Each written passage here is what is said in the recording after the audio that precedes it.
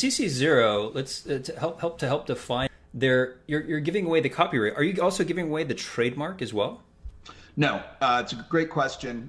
You're giving away all the copyright rights, but trademark is a separate area, and a lot of people don't really understand the point of protecting your trademark. And going back to Moonbirds, but there was a project that came out called AI Moonbirds.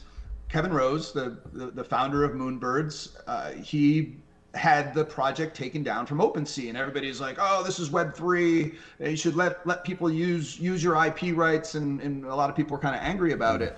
But what a trademark really does is it identifies the source of origin of where goods or services are coming from. So by calling that AI Moonbirds, somebody could be confused in seeing them, let's say on OpenSea, and think, "Oh, this is a project that comes from Moonbirds because it says Moonbirds on it."